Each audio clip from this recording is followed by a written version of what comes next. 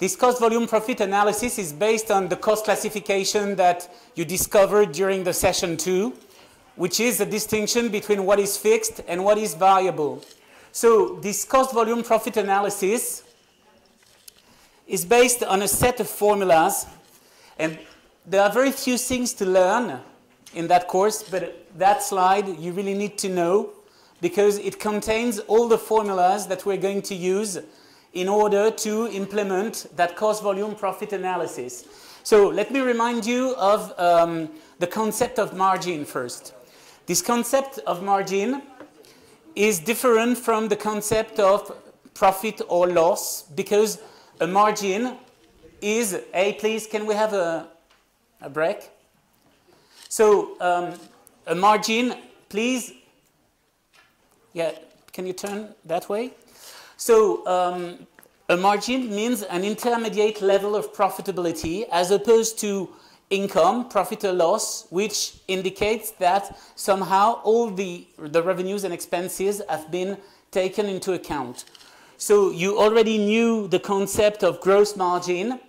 Gross margin is sales minus the cost of goods sold. The cost of goods sold represents a part of the cost, but not all of them, since the cost of goods sold contains the manufacturing cost. But in the manufacturing cost, you can get some variable manufacturing cost, for instance, the raw materials and labor, and you can get also fixed manufacturing cost, like the depreciation of the manufacturing assets. Here, what we want is not to calculate a manufacturing margin, but a margin which isolates on the one end the variable cost and the fixed cost. So the contribution margin, and you see it when you look at the definition of unit contribution margin, it is the price minus only a part of the cost which vary according to the level of activity. So the contribution margin at the unit level, you see it here, that's the unit price minus the unit variable cost. I just check that.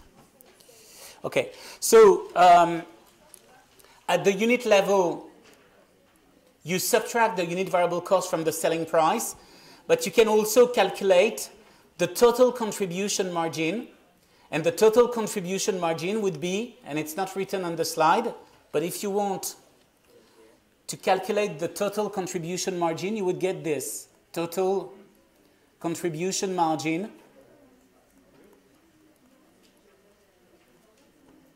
equal sales minus variable cost. Okay, so you've got, well, in fact, it was written here.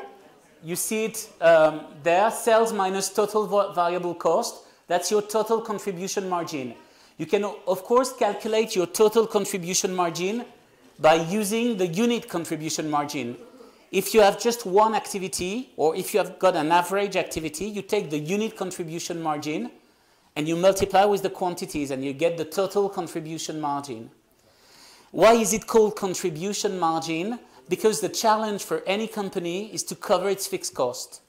So what you want, and you can look at the last row of the slide, what you want is that each activity provides its contribution margin in order to absorb, in order to cover the fixed cost.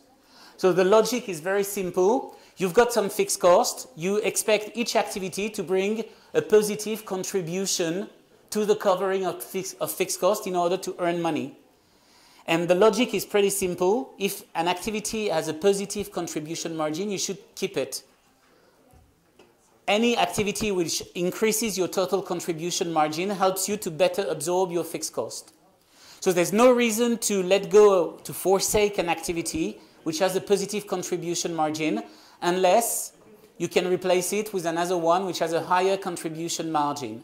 But the logic is simple. You expect each activity to provide a positive contribution in order to absorb fixed costs. So you have on the one end a margin which neglects all the fixed cost, and then you sum the margins achieved on each and every activity, and you look if the total of all those margins is higher or not than the fixed cost you need to cover, which are going to be the same regardless of the level of activity. So another concept which is useful is the concept of contribution margin ratio. Contribution margin ratio is your ratio of margin.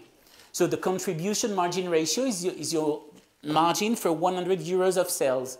If you are told that the contribution margin ratio is 20%, it means when you sell 100, you get a contribution margin of 20. Okay? If you sell X being your sales, you apply that 20% to your sales and you get the corresponding contribution margin. So the contribution margin ratio is a relative element of margin as opposed to the unit margin, the margin per unit, or the total margin. The contribution margin ratio gives you the margin for 100 euro of sales. How do you calculate it? You see it on top. Either you divide the unit margin by the unit selling price, or you take your total margin and divide it over the sales. So it's not very complex. It's a method which aims at describing the functioning of a company and provide clear guidance to everyone in the company. The salespeople should try to maximize the contribution margin. If you maximize the contribution margin with fixed costs being fixed, you maximize profitability.